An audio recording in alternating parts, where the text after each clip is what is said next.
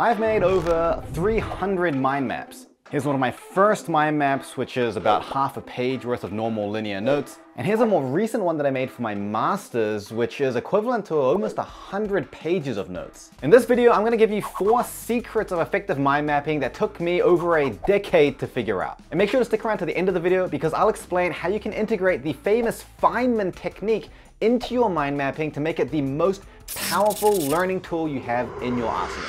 So secret number 1. Turn your mind maps into a mind mirror. Let me explain. When I first started mind mapping, I used to just treat it like normal note taking. I read some stuff, I listen to some stuff, and then I just try to put it down onto my map. I'm simplifying a few words, I'm paraphrasing, I'm shortening and abbreviating, I'm adding some lines and arrows in places where I think things are connected. And I thought that was pretty much it to mind mapping. Pretty easy, pretty useless. I honestly didn't find it very effective, so I actually kind of stopped mind mapping for a few years. And then when I entered into medical school, one of my friends in a lecture, I noticed that they were mapping during a lecture. And they said that they were finding it really effective and really useful. And at this point, I was like falling asleep in pretty much every lecture anyway, so I was willing to give anything a go. And this is also the point at which I was like really heavily into just doing like lots and lots of flashcards, and I was really seeing to start how overwhelming it can be, and I was like trapped in this never-ending flashcard cycle. So in the next lecture, I decided to just try mapping it out instead. So no more lecture slides that I'm annotating on, no more Evernote or OneNote, or just like typing things out as I went. It was kind of weird because I felt almost like naked. It was just me, my brain, the lecturer, and a blank piece of paper. It felt like all my gear, all my tools were like stripped away from me. And in hindsight, I think this really helped me because I'd be sitting there in the lecture and I'd be trying to create this mind map.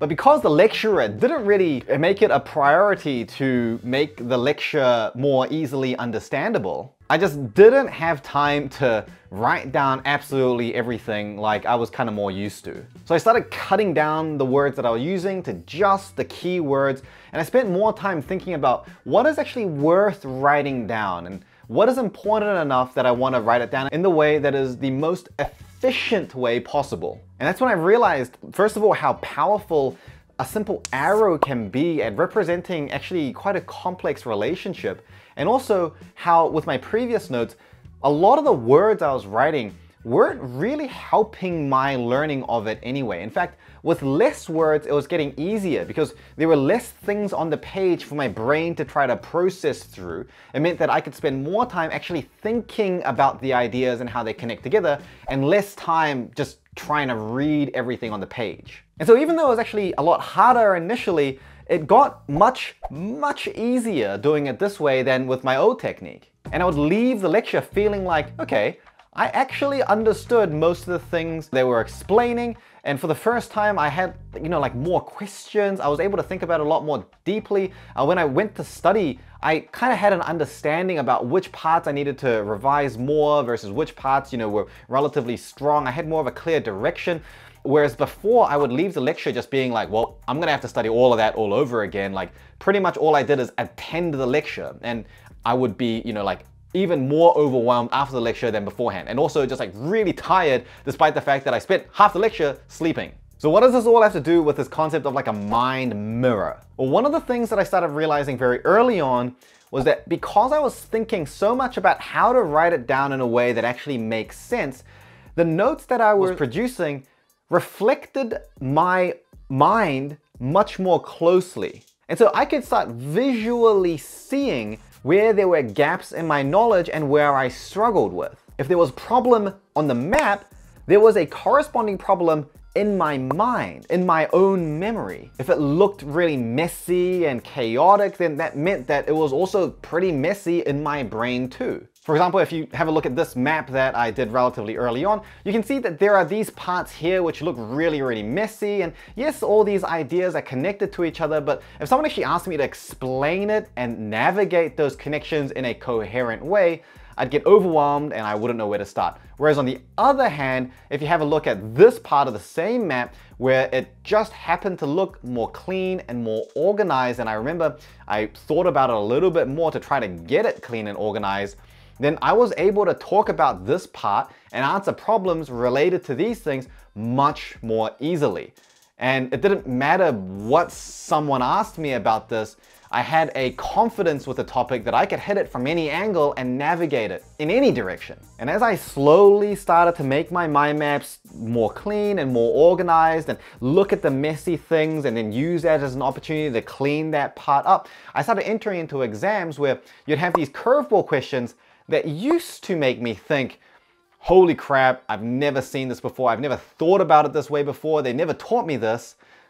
I started thinking of it like, that's an interesting angle to explore.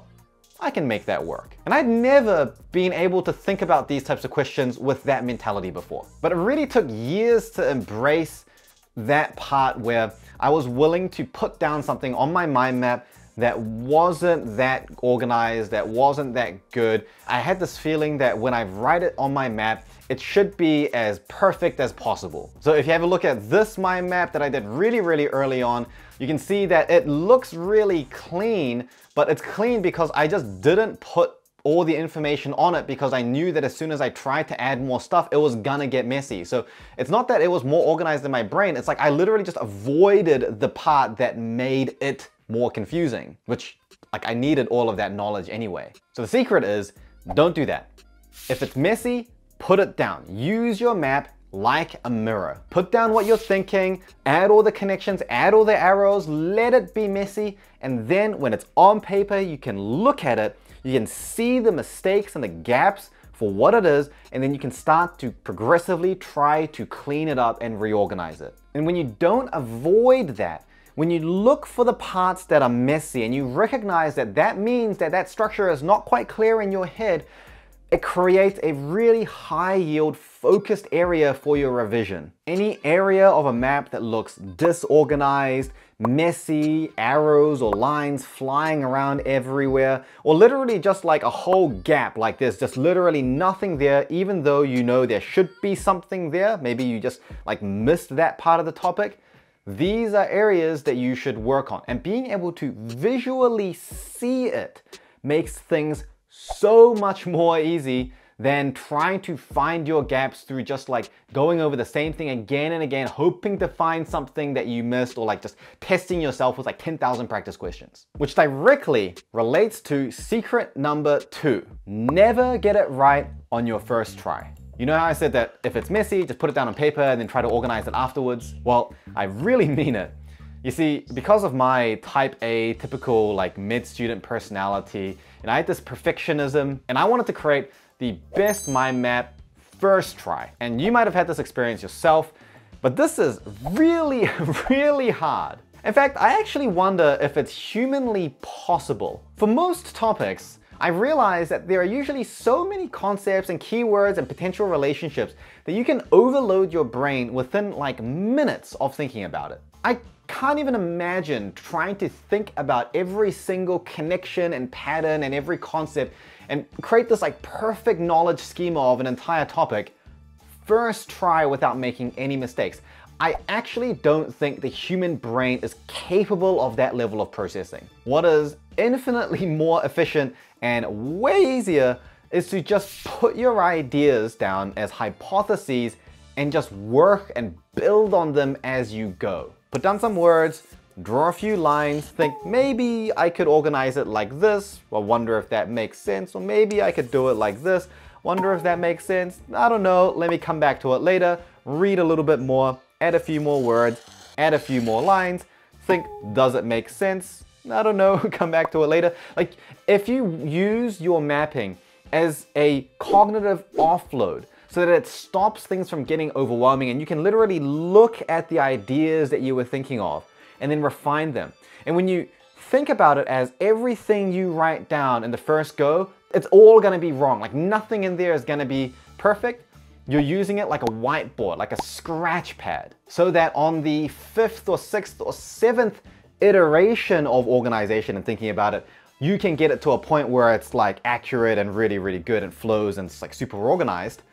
then that will be a win. You're gonna notice that you are way more engaged while you're reading or listening. You're gonna find that you're aware of knowledge gaps much earlier on. You'll find that your memory is much deeper. You'll find that your depth of understanding is more nuanced. And for the same amount of time spent studying, you will end up with a much more robust set of knowledge. In the early days, I used to try to get it right the first time, and I used to think like, maybe just by continuing to push to get it right the first time, it's gonna train my brain's ability to like process and think about it. And then one day, if I keep pushing at it, I will get to a point where like my first mind map, first go is just like immaculate. So my first attempt is a lot better than I would have been able to do 10 years ago.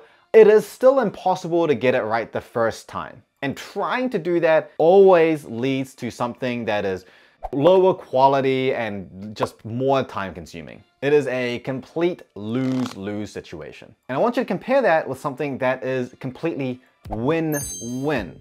For example, liking this video. When you like this video, I win because this video reaches more people, and you win because it means that I keep making videos for free every week. You could even turn it into a triple win by subscribing. Anyway, speaking of winning moves, we've got secret number 3, which is never, ever, ever start organizing your ideas the same way it is presented to you. Now, this is kind of a tricky one, so listen carefully.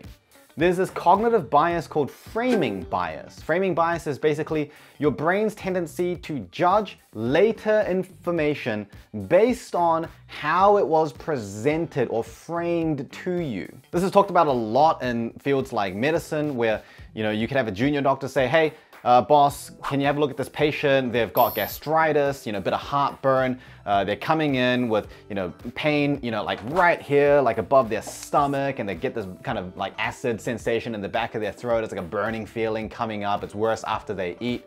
Then that way of presenting the patient makes someone think, okay, yeah, they've said, hey boss, I've got someone with heartburn. And then they describe these things that sound like heartburn.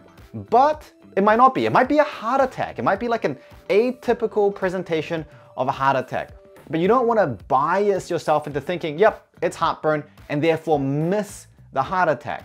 And this is the same thing when it comes to studying. A lot of the time when you're taught something in lecture slides or in like a textbook, there are headings and subheadings, and there's a certain organizational hierarchy that someone thought this is a logical way of teaching it to someone else. And every now and again you get lectures where you wonder like, did they ever even think about what would be a logical way of teaching this to us? But regardless, you can't avoid the fact that when you're learning something, you are consuming that information in someone else's frame. And that's gonna bias the way you think about it. Now the problem is that the way that it makes sense for you and the way that you should organize it that makes the most sense for your brain is not always the same. That's why you could have an expert teacher explain something to you, but then when your friend explains it to you, it actually clicks and makes sense a lot more easily. It's more intuitive. Or you could read 2 books about the same topic, but one book just explains it in a way that just feels so much more intuitive for you. But maybe for another person, they prefer the other book. And it's not about how they're gonna test or examine or how you need to use your knowledge either. And that's a common thought. You can learn something in a frame, in an organizational structure that's not the same as how they're gonna test you. But if that's the way that makes more sense for your brain, it's gonna be easier for your brain to encode that information, keep it in your memory, and reinforce the pathways. And once that knowledge is there, you can then use that knowledge in whatever direction and angle that you want. You can make the knowledge fit how you need to apply it. It's much less effective to try to force your brain to understand it in the way you need to apply it or how you're going to be tested if that's not a way that makes sense for your brain. You're now going to be fighting against how your brain wants to learn it for the sake of meeting some marking criteria, when it would actually be much faster to learn it the way your brain wants to, that makes the most sense for your brain, and then just manipulate that information more freely once you have legitimately better expertise. And in some cases, you can find an angle that hits both. It is both better for the way you need to use your knowledge, and it makes more sense for your brain. A great example of this is one time when I was working in the emergency department as a student, And I remember my senior pulled me aside and he was like, okay, tell me everything that you know about shock. Now, shock in medical speak is basically when your body is like shutting down. It's like a crisis mode. And so I said, okay, well, like a medical student, I was like, okay, well, there's 5 different types of shock, and here are all the different types, and then there are these different examples for every single different type, and then these are the different symptoms and the mechanisms for each of those subtypes and examples. And then he was like, okay, that's enough. Like, that's too slow. You don't have 5-10 minutes for every patient you see for you to like work through this checklist. And then he pulls out a little piece of paper and he draws on it in like 45 seconds a very simple diagram of the human body, and he was like, think of the body like a pump, tubes, and organs. And he showed me how all of the different examples that I was talking about before really cleanly can just be fit into this new framework of thinking about shock. And after about a minute, I started thinking, this way of thinking about shock is so much easier than the way that I had been trying to learn it before, which is how it was taught to me in my lectures and in my textbooks. And it's not like it was some ridiculously like technical, advanced way of thinking about it. I could totally have just myself thought of a different way to repackage that material in a way that made more sense for me, and I probably would have arrived at that same framework.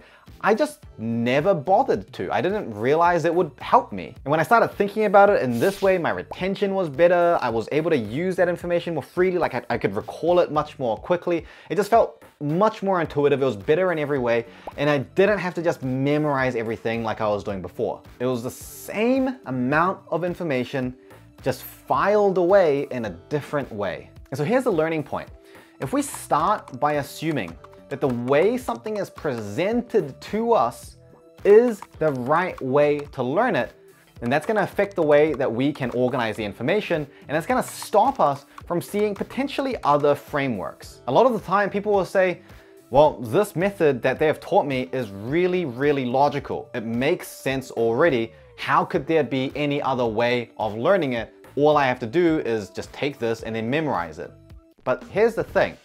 If you need to memorize it in order for you to remember it, it probably means it's not that intuitive. It might be logical, but there could be another way of thinking about it that is just as logical, but more intuitive. And you're never gonna know until you deliberately look for it. And I found that for most topics, there is usually, more often than not, a way of repackaging the information to make it more optimal for your brain and for your memory. So just from my personal experience or experience working with students, here's a few examples of ways that things have traditionally been packaged, and then how students have been able to repackage it in ways that made more sense for them. So for something like history or historical events, often things have been presented to them in a way that's like before, during, and after. But an alternative grouping might be something like drivers, mechanisms, and consequences, which is again also very logical, but potentially more intuitive, depending on the topic. For something like medicine or dentistry, often things are presented like history, examination, investigation, and management. Now the problem with this is that like every disease is presented in this way, and so what becomes problematic is that because every single thing is like categorized in the exact same way, that categorization doesn't actually help you to remember the information. Like the categories become meaningless because everything is categorized that way. But in some cases, for some diseases, it might actually make more sense to divide it into something that's more like mechanisms or pathophysiology, and then severity, and then the management comes off as an example of how you treat anything that has that kind of mechanism and that level of severity. And again, these are just a couple of examples. There's literally hundreds of different ways that you can package information. And I think it is a pretty characteristic sign of a high-level learner to be able to find a way of organizing information in a way that feels more intuitive for them. And I'm not saying that you can't ever organize it in the same way that it was taught to you, but I'm saying that if you do end up organizing it in the same way, that should be an independent conclusion that you arrive at after you have really thought about it and have thought about alternatives. As a quick test, if you look at how you've organized and grouped your information and you think, I don't even know any other way to arrange this, it probably means that you can think about it a little bit more. After all, you can't decide that something is the best way if you don't even know of any other ways. And trust me, there's always some other way. Now next up is our final secret, but first a word from our sponsor. Yes, that is, again, me. Most of the stuff that I talk about in all of my videos has been in my guided program for years. It is a distillation of over a decade of my experience helping learners become ultra efficient in a step-by-step guided program where you only need to spend like 20-30 minutes every 2 or 3 days to take in some new theory and techniques. You then practice them throughout the week and you can get feedback within our community and our team of coaches. Making the program the best it can be is where the majority of my time and focus goes. If you're interested, you can check it out at icanscience.com. I'll put a link in the description. And so finally, secret number 4, which is to integrate the Feynman technique. Now the Feynman technique basically says that if you want to learn something, you should try to explain it to a 10-year-old. And there's a little bit more to it than that, but this mindset complements mind mapping perfectly. And the reason is because especially when we learn a new topic, there's often a lot of new terminology, and terminology is like vanilla essence. Let me explain. If you've ever opened up a bottle of vanilla essence before, you know that that stuff is potent. You know, you literally put like a tiny little teaspoon of vanilla essence to like vanilla flavor an entire cake. The humble vanilla bean has been ruthlessly concentrated and extracted so that for just like a few drops of this vanilla essence, you are getting like a concentrated bomb of flavor. And that is exactly what terminology is. When we learn a new piece of terminology, it's not just a word or a couple of words. It is an entire network of ideas and relationships that were so complicated that someone decided we need a whole word just for it. And so when we introduce new terminology into our mind maps or our notes, it can overload our brain very easily. And so one way that we can supercharge our mind maps is to deliberately use non-technical words that a 10-year-old could understand. So for example, let's say you're studying cell division and there's a phase in there, it's called anaphase. Instead of writing anaphase, you could just write away, which is basically what happens in that phase. And then you can still have your terminology under it so you don't forget it, you just have it in brackets underneath. But by taking a moment to turn that terminology into a simpler word, not only do we deepen our understanding of that word by turning it into something that we feel we're able to understand more intuitively, which is like making a mini analogy, we're also able to speed up our review of that information because our brain can spend more time thinking about the ideas and less time reading each piece of terminology and spending 10-15 seconds trying to unpack exactly what that word meant. Now the reason this is secret number 4 is that if you actually just try to do this, you'll realize that it's kind of impossible to do it properly without doing secrets number 1, 2, and 3 first. Now I've taught people to do mind maps with these methods for years. And if you've tried mind mapping before and it wasn't really that good, then try it again with these tips and I guarantee you, you're gonna have a completely different experience. It will feel more challenging, but that is your brain trying to figure things out. That is your brain being active in the learning process, and that's gonna result in you having a better memory and a better depth of understanding. Challenging is good. So give these tips a go. I'm sure they're gonna help. Thanks for watching, and I'll see you next time.